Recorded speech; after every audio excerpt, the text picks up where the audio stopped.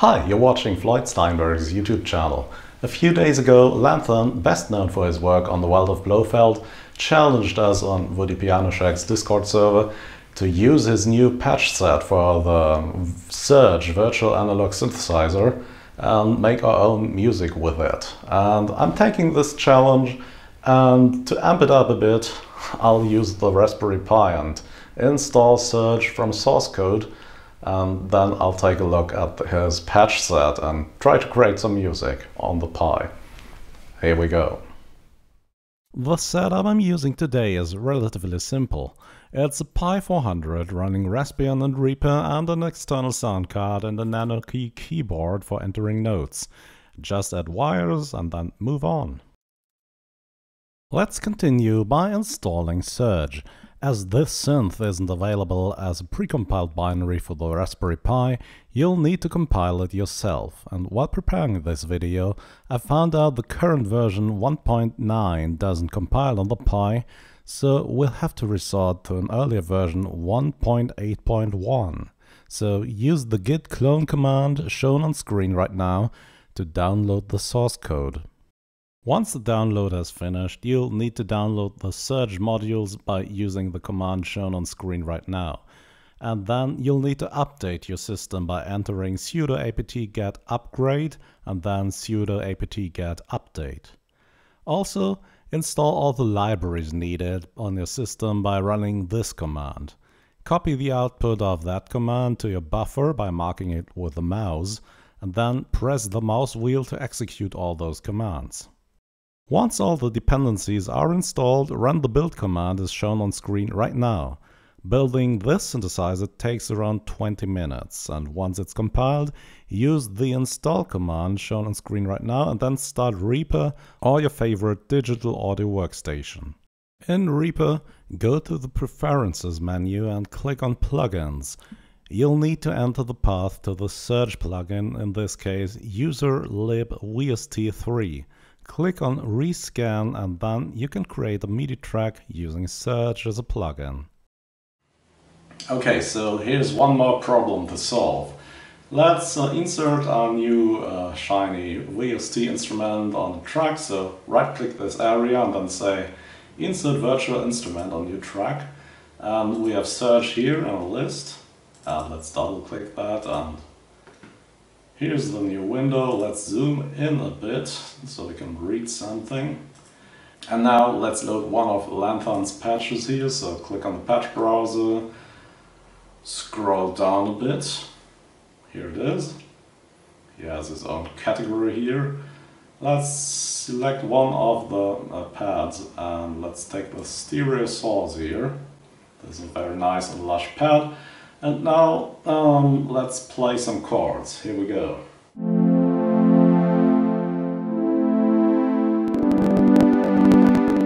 Yeah, do you hear that? That's the sound of the CPU being overpowered by Surge. Let's examine that with the top command running in a shell here. Well, yeah, let's play some chords and now take a look at the CPU level of Reaper here.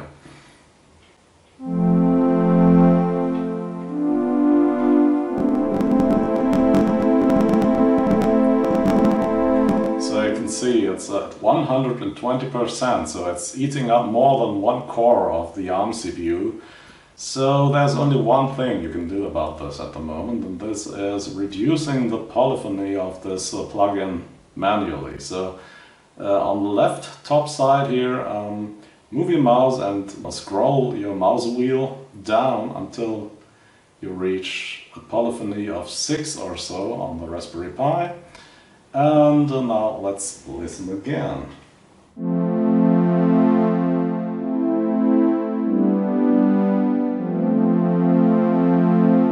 I see there's no more audio glitches. That's because now notes are terminated once you reach the polyphony count of 6 notes played simultaneously. Yeah. Another way of dealing with this is to overclock the CPU. Edit the file /boot/config.txt and find the line arm_frequency and set it to 2000. After rebooting, this will boost the CPU clock to 2 GHz, which might or might not increase the polyphony of your synthesizer.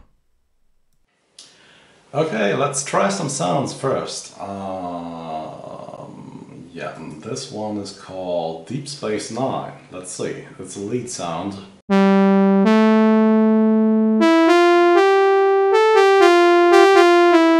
And they said it's velocity sensitive, so let's try that.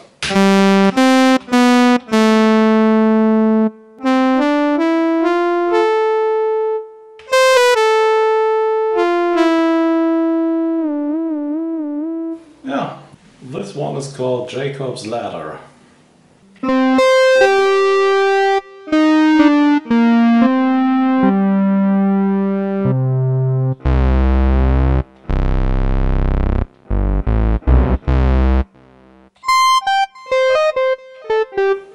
Alright, this one is called Jump Drive.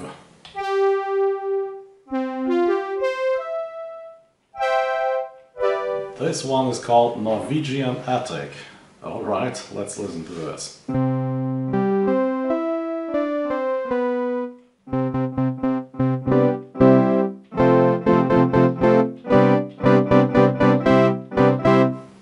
Alright. This is a bass sound called Fundamental. Okay, let's try some bass here.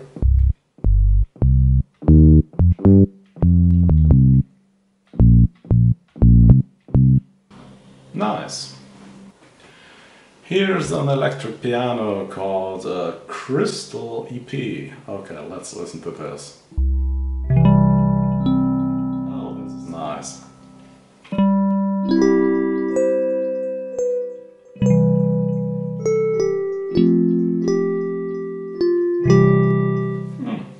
Alright, I think I'll try some more sounds and then I'll try to create a track in Reaper, and I'll get back to you later.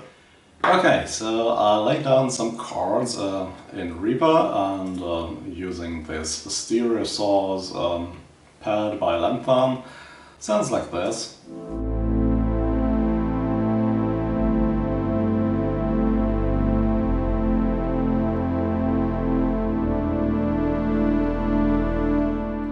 Yeah, I don't want to go dancing today. Alright, now, well, I think if my theory is right, only one core of the CPU is stressed by these plugins, so it should be okay to add a reverb plugin on top of this. Let's try this. So I'll add, for example, the TAL reverb here. And yeah, let's make some adjustments, a little of low cut, a little of high cut. Room size deal with, for example, this. Okay, and let's listen to this.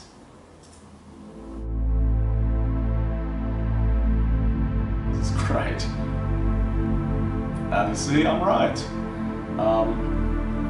There's no audio glitch because this is one running on the second CPU core and it's much better optimized than Surge.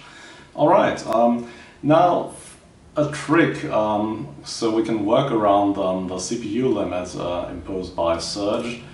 If you work in Reaper, just right click the track and then you can just render this track down to a stereo audio file, and playing back that will of course not stress your CPU at all. So yeah, let's right click on this and then press on apply track take effects to item as a new tag. Let's do this.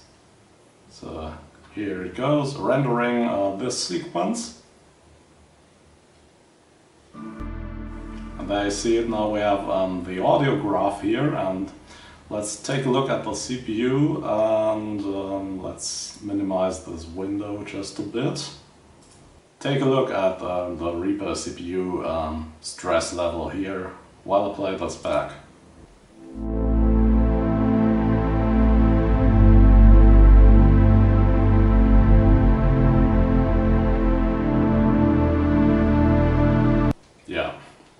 is. Okay, next track. I'm going to use the patch named Acoustic Square.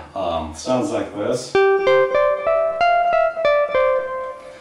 And yeah, let's just use the step sequencer here. So go into this freshly created MIDI item, and the step sequencer is already turned on. Let's use 8th notes here, and I'll just enter a short sequence.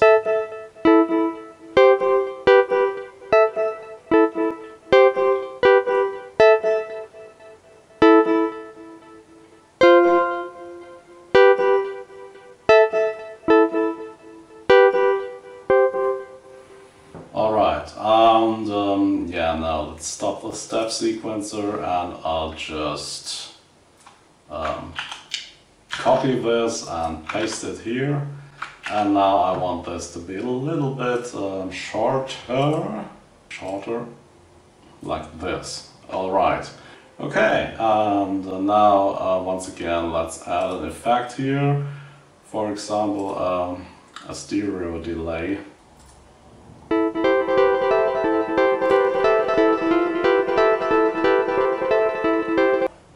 Okay, so this is what we got so far.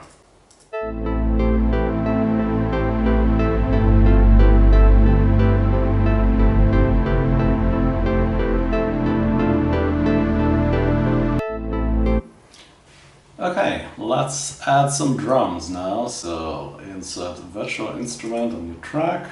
Let's use CARLA, which is some kind of VST plugin host that also happens to be able to load sound fonts. So insert this one.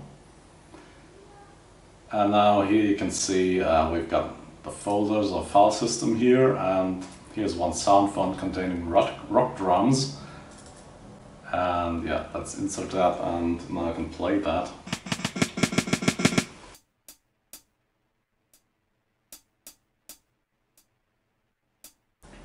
Let's listen again.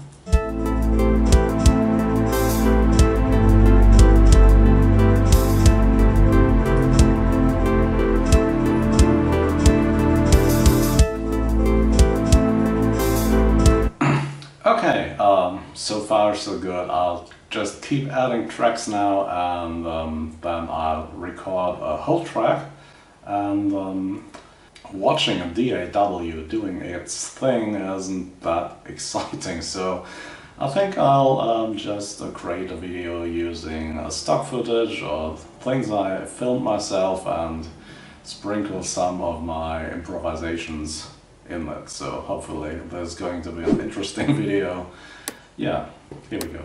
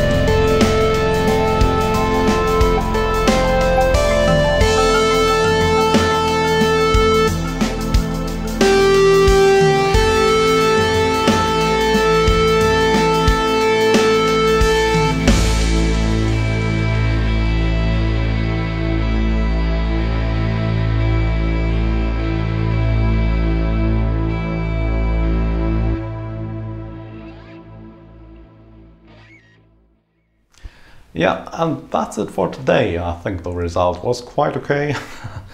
And yeah, if you liked this video, please consider subscribing, and please also visit Lanthan's channel. It's somewhere here or here, linked now. And yeah, as always, thanks for watching, and see you again very, very soon. Bye bye.